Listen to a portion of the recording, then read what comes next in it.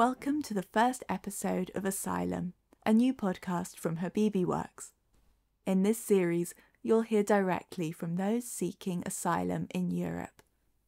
Today, we meet a woman who dared to step into the unknown, fleeing Afghanistan for an uncertain future in Europe.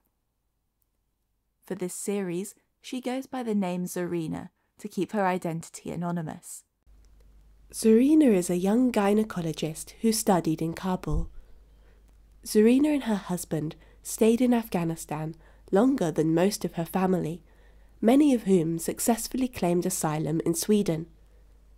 Zarina and her husband wanted to join them legally.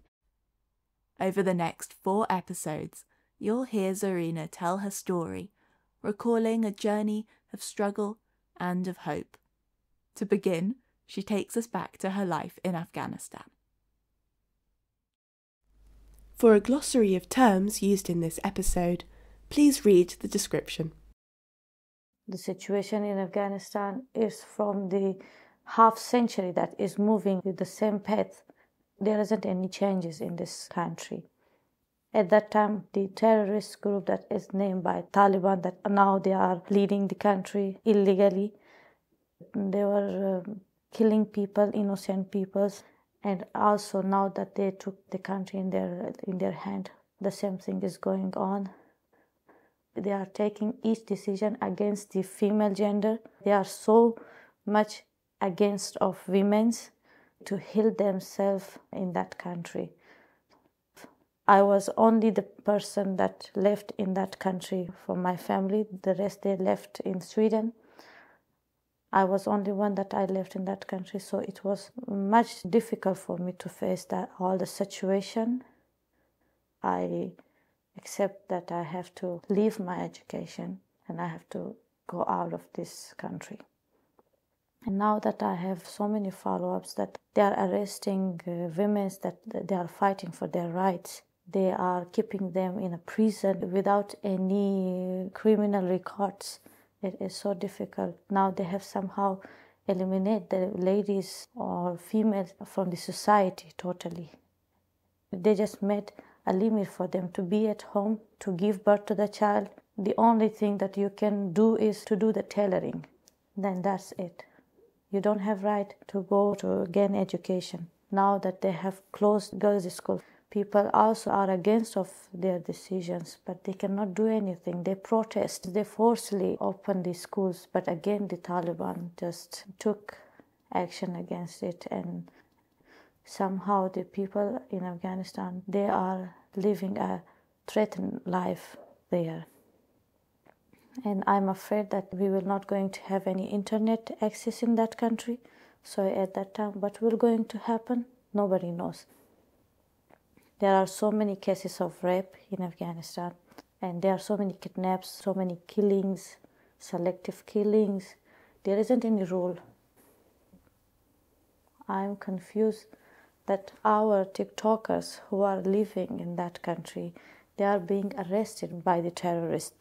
But why the other countries' TikTokers or the YouTubers, they are coming to our country as a tourist, and they are just announcing that this country is safe, the Taliban are very, very well behaved. I'm totally confused with this double standard. What is going on in this country? I'm also afraid that what will going to happen to us.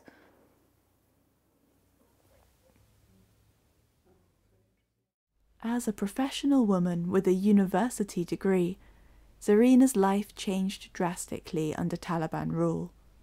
Amid selective killings and a rapid erasure of women's rights, she decided to leave Afghanistan.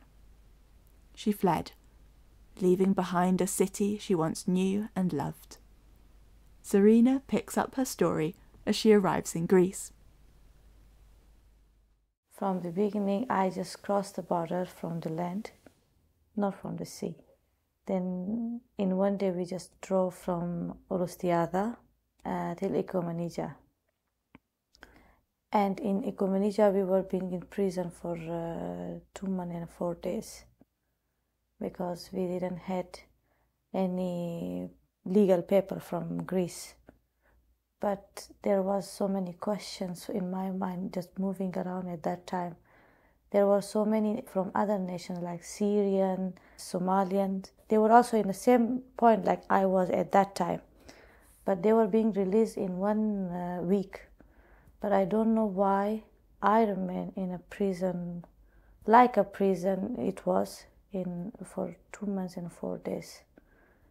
And I have spoken about this in asylum service in Panama also at that time, when I get released on 14th of February 2019.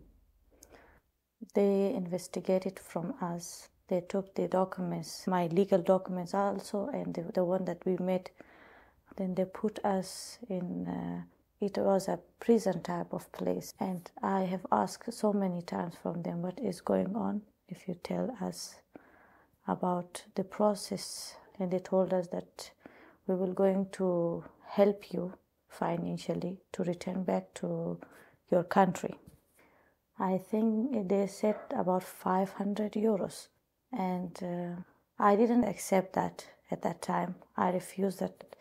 I just answered them that if I wanted to go back to my country, why I have to invest about 10,000 euros to reach to my destination? And they said, it's up to you if you want to make a decision.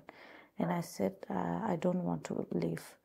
Then they said that we were going to release you if you want to go to Athens to apply for asylum. Because I asked from them that I want to apply asylum here. Someone told me in the prison that if you want to apply for asylum, they will help you. Then I don't want to go back to Athens to start the procedure from the beginning again, to be in a prison, I don't know for how long, because I was totally new person in this country at that time. And I said that I have passed my 1 month here. Again, I will wait here until you are going to ask from me an asylum in Greece.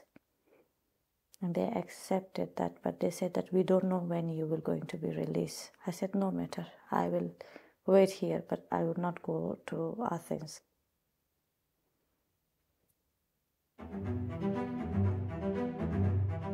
Thank you for listening to Asylum. Join us again for the next episode, in which Zarina will share her experiences of detention in Greece. We hope to see you then.